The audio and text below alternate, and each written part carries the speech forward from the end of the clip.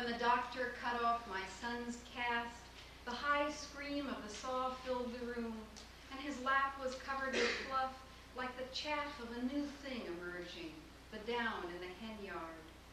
Down the seam that runs along the outside of the arm, and up the seam along the inside, that line where the color of a white boy's arm changes like a fish from belly white to prismatic, the saw ranged freely, the saw that does not cut flesh, the doctor told us, smiling.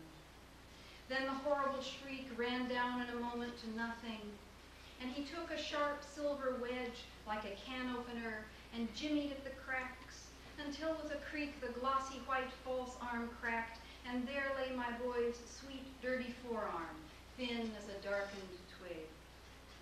He lifted it in astonishment, like a gift. "It's so light," he cried, a lot of light coming out of his eyes. He fingered it and grinned. He picked up the halves and put them together and gripped it and carried it out through the waiting room, and everyone smiled the way you smile at a wedding, so deep in us, the desire to be healed and joined.